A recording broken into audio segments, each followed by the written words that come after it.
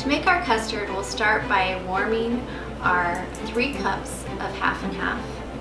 And then we'll separate 3 eggs so we can use the yolks, and 3 eggs, whole eggs. We will mix them together with our half cup of sugar and a teaspoon of vanilla.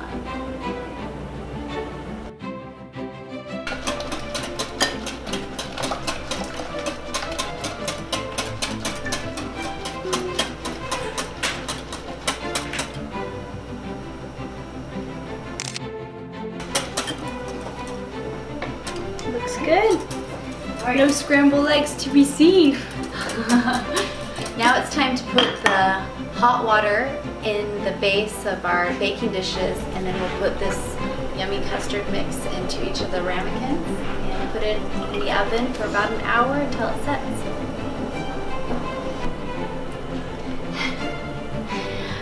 I think it's gonna work out fine. It's a little bit of spilling through here. It's always hard to find the right thing to pour with. So now we're going to put them in the oven and then pour the warm water into each of the baking dishes, trying to eliminate spilling. See then? Just like that. That's good.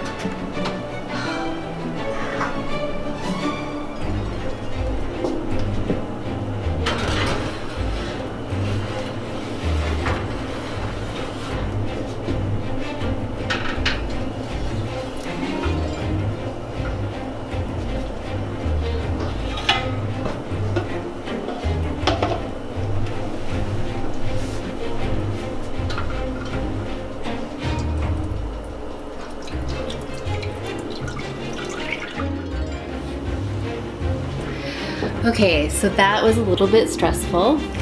It's always tricky to not get water in the custard and not have the custard come out of the ramekins into the water.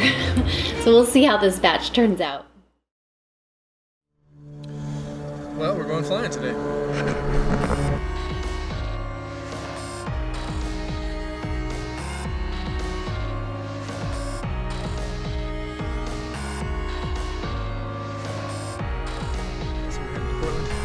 Pick up a client for my dad, and then back. So Portland and back, quick trip. I'll spend a little time on the yoke today and fly. So that'll be fun. Fly this 750 horsepower turbine engine, gorgeous new aircraft, Kodiak. It sets idle speed. You can see low idle and high idle. So I'm introducing fuel by going over that.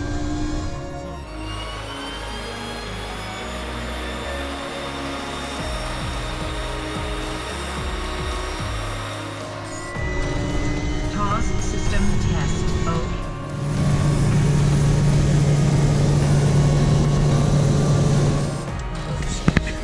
On the ground, Portland.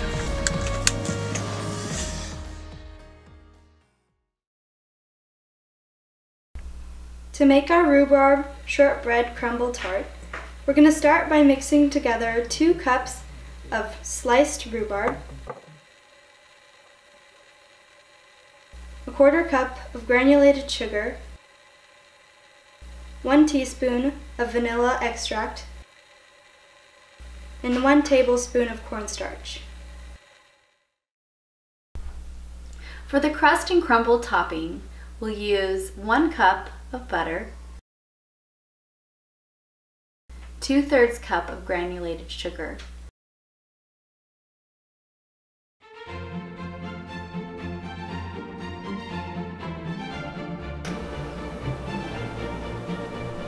2 teaspoons of vanilla, 1 teaspoon, 2 teaspoons, 1/4 teaspoon of salt. Alright, now it's time to add the flour to our butter mixture, and we don't want to over mix it, so just until it's all incorporated, and 3 tablespoons of rolled oats. Pat down about 2/3 of this dough into our tart pan, and the remaining amount will be our crumble on top.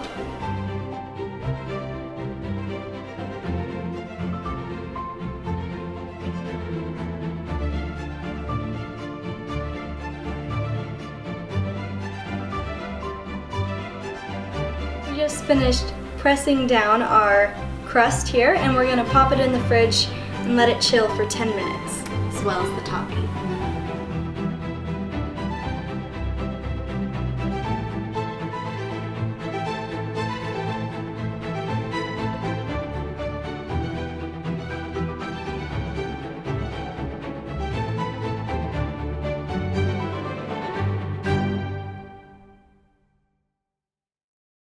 Ready? Yep. You sure? No.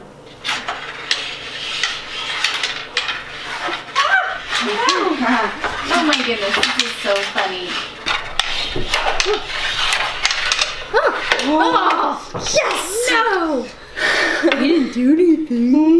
I just got a point.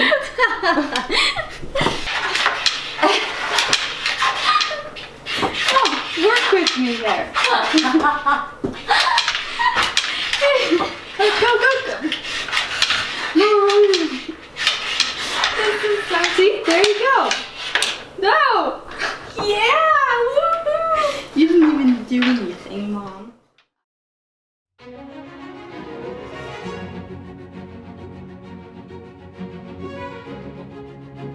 We're going to take this out and set it just on the counter here. Oh dear. Oh, yeah, on this.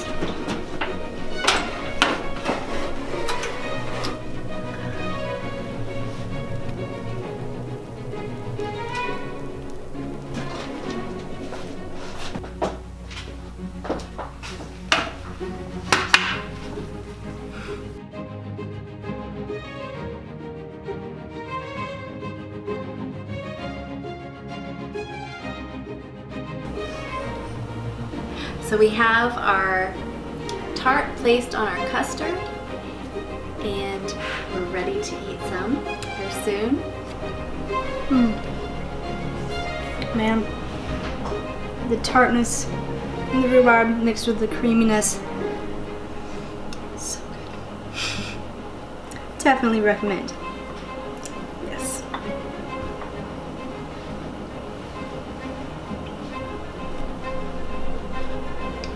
Yep. If you enjoyed watching, please make sure to leave a comment below. We'd love to hear anything that you would like us to try out baking for our next bake. And subscribe. It makes a big difference.